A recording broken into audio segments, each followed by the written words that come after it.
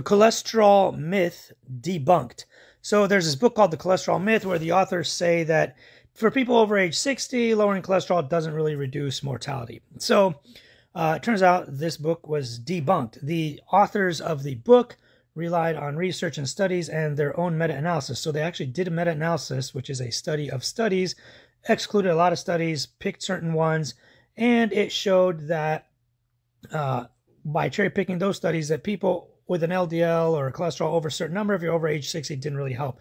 So they were criticized by the entire cardiovascular community because obviously every other study actually shows that that's not true. 9 of the studies that they picked didn't even measure mortality. So like, how can you draw this conclusion? Well, it turns out they had a book to sell called The Cholesterol Myth, and you had to fudge the numbers to fit it into your book sales and your narrative. So once authors lie,